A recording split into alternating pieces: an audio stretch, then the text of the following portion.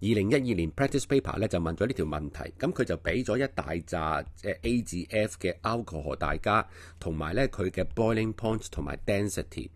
嗱，何謂 alcohol 咧 ？alcohol 嘅意思咧，即係話咧佢有一個我哋叫做 hydroxy group OH 啊，呢個 hydroxy group 嘅 functional group。其實 alcohol 似啲乜嘢咧？其實佢係似水嘅。如果大家即係 compare 同水嘅 structure compare 咧。其實你見到咧，佢只係有一個我哋叫做 LQ group 啦，即係你讀咗carbon compounds 嘅就可能會認識啦。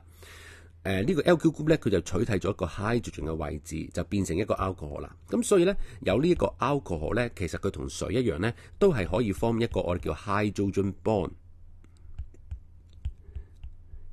嘅一個 intermolecular forces。咁而嗰啲 physical properties of 嗰個 substance， 即係啲 alcohol 咧，其實就某程度上就 depends on 啲嗰個 molecules 之間嘅 intermolecular force 嘅 relative strength 啊嘛。咁所以咧，呢個 hydrogen bond 咧係比一般 van der Waals force 都強嘅。咁所以你見到佢啲 boiling point 咧係比較高啦，同埋個 density 都係比較高㗎。好啦，今日我哋睇翻問題問乜啦？咁啊 A part 佢就問 account for the variation 啦。account for 呢個字咧，即係都有時會響一啲exam paper 裏邊咧都出現㗎。咁大家要知道 account for 嘅意思係乜嘢？其實嘅意思即係 state， 即係你可以咁睇啦 ，state and explain， 即係話咧佢叫你講個 variation of boiling point A、B、C。嗱，要講埋個 variation， 第二就要 explain 埋呢一個嘅 variation。嗱，咁我哋睇翻 A、B、C 先啦。嗱 A、B、C 三個咧，其實都有一個 hydroxy group 嘅，有一個 hydroxy group 嘅。咁即係話咧，佢哋 form 嘅 hydrogen bond 嘅 extensiveness 咧，其實係一樣㗎，即係每一個molecule 咧都可以 form 一個 hydrogen bond 嘅。咁所以咧，佢哋個 boiling point 嘅 difference 咧就唔係取決於 hydrogen bond 啦，而取決於咧另外一種嘅 intermolecular force 就係 van der Waals force。咁啊，你可能會問，喂，咁佢有van der Waals force嘅咩？嗱係㗎，嗱無論個 molecule 可唔可以 form 到 hydrogen bond 都好啦，所有嘅 molecule 佢都有 van der Waals force 嘅。嗱咁所以咧，我哋要解釋佢個 boiling point 嘅 difference 咧，就一定要從嗰個 van der Waals force 嘅 strength 入手。嗱咁所以咧，我哋嘅答案咧可以咁樣寫啦。第一，你話俾人聽咧。就A、B、C 咧，就 have a hydroxy group， 大家都有噶啦。咁所以呢個 boiling point 咧，就 depends on 咩咧 ？The boiling point of the compound 咧 ，of this compound 就 depends on the strength of van der Waals force 係咪？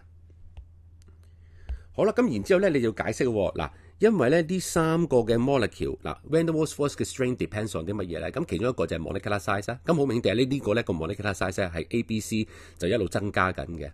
咁所以咧你又可以講啦，就話 as 嗰個咩咧 ？as the molecular size。嗱呢個咧就係個 keyword 嚟嘅。你一定要講 molecular size。嗱，你唔好淨係講緊大細，即係話is larger than。嗱呢個咧就唔係好即係specific 啊寫得。咁你一定要寫 molecular size 咧，咁就會就好啦嚇。咁啊 as the molecular size of C 咧就大過 B 大過 A 啦嚇。咁所以咧個 boiling point 咧 so that the boiling point 咧 of C 咧就會大過 B 就會大過 A 啦。嗱咁所以咧，你一定要 state 嗰個 boiling point 嗰個 variation， 同埋你要解釋嗰個 boiling point 嘅 variation 咧，其實 depends 個 molecular size，depends on 個 strength of van der Waals force。咁第二部分咧，佢就問 density of D 點解低過 C 啦？嗱，咁就係講咗啦 ，density 其實某程度上咧都係 depends on 個 strength of 嗰個 intermolecular force 㗎。嗱，咁佢喺 alcohol 裏邊咧最重要嘅 intermolecular force 係 hydrogen bonding 啊嘛。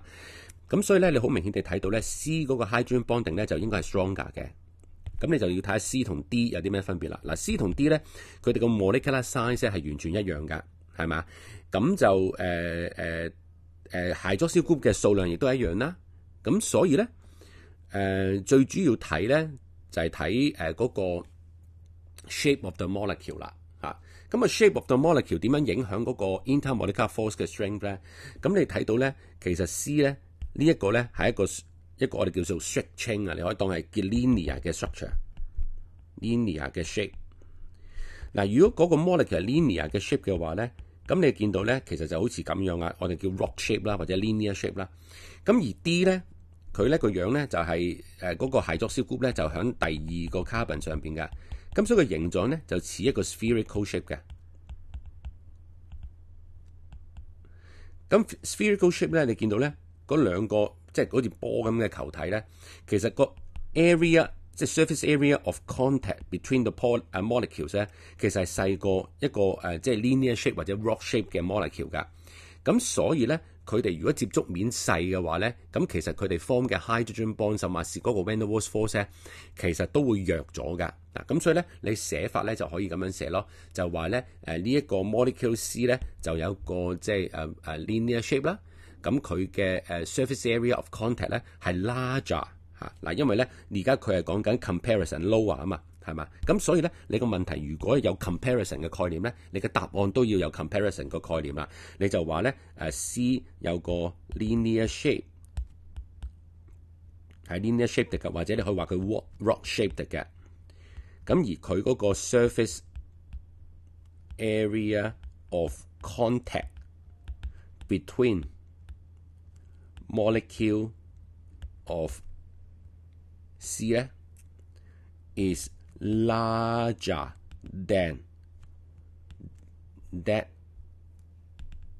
between molecule D。嗱，你咁樣答嘅話咧，你就答完咯喎。不過最後咧就講埋咩咧？就通常都係咁噶啦。你就講咗個因素啦，然之後去到最尾咧，你都係講個 strength 個 relative strength of 嗰個 intermolecular force 㗎。So that the intermolecular forces 嗱 intermolecular forces 就包括咩咧 van der Waals force 又好啦 hydrogen bond 都係啦，就 is stronger between C molecules， 咁所以個 boiling point 個 density 咧就會高啦。咁 C part 咧佢就做咗個實驗啦，佢就係啦 state and explain 叫大家咧就 in which tube will the steel ball take the longest time to reach the bottom。咁就第一樣嘢你要估啦，係嘛？即係你要講邊一個啦 D、E、F 咁 and then 之後你就要解釋啦咁。咁點解嗰個 steel ball 會即係有啲快有啲慢咧？喺個 liquid 度佢 travel 嘅即係嗰個時間。咁呢個咧就最主要咧就 depends on 咧個 liquid 嘅 viscosity 啊，即係個黏度啊。而呢個 liquid 嘅黏度 viscosity 咧，其實係 depends on 乜嘢咧？係 depends on 個 strength of intermolecular force 嘅。咁因為點解咧？個 molecule 如果之間個 intermolecular force 越強咧，咁一個 molecule 喐嘅時候，佢咪會帶動埋另外一個 molecule 喐啊？因為佢哋即係黐得好實啊嘛，係咪？個 intermolecular force 係強啊嘛，咁嗰啲 molecule 咪會跟住行咯。咁呢個嘅黏度咧就會大啦嚇。咁所以咧個黏度越大咧就越行得慢，黏度越細咧就越行得快。咁所以咧，大家呢個一定要知道啦。咁你要睇翻咯，咁個 strength of intermolecular force of D、E、F 咧有啲咩分別咧？嗱 D、E、F 咧個分別就在於咩咧？哇，好花，查咗佢先。D、E、F 咧就係D 佢有一個 hydroxyl group，E 有2個 hydroxyl group，F 就有3個 hydroxyl group。嗱，一個 hydroxyl group 就可以 form 一個 hydrogen bond 啦。咁你有3個嘅 hydroxyl group 嘅，你咪可以 form 3個 hydrogen bond per molecule 咯。咁當然啦，咁嘅話咧，佢嗰個就可以 form 一個 more extensive 嘅 hydrogen bond 啦。咁而令到咧佢呢一個 F 咧個 boiling point 啦、density 啦，甚至是 viscosity 咧都係最高㗎。咁所以咧，如果個 steel ball 喺裏邊喐嘅話咧，佢應該行得最慢㗎。咁所以咧，佢應該係 longest time 㗎。咁調翻轉頭最短時間嘅咧，即係個 viscosity 最低嘅咧，就會係一個 compound D 啦。好，今條題目咧佢就問 longest time 啊嘛，咁即係講緊邊一個嘅 viscosity 最高咯。咁所以你嘅答案咧就話俾人聽咧係 F 啦，因為 F 咧點解咧就講咗先啦，係嘛？咁你就話俾人聽咧嗰個 rate of steel ball drop 咧就 depends on 乜嘢咧？就 depends on the viscosity of the liquid。係嘛？咁然之後咧，你就照再解釋咯。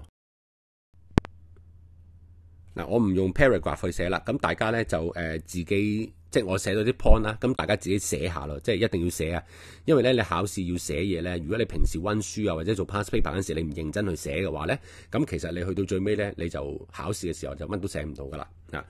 咁咧第二咧就咩咧？就要你 compare 嗰個 D、F 嗰個3個嘅 intermolecular force 啊，係嘛？咁你就話俾人聽咧 ，F 咧就 has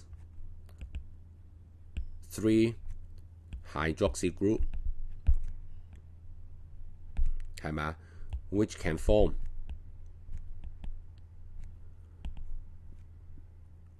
the most extensive hydrogen bond。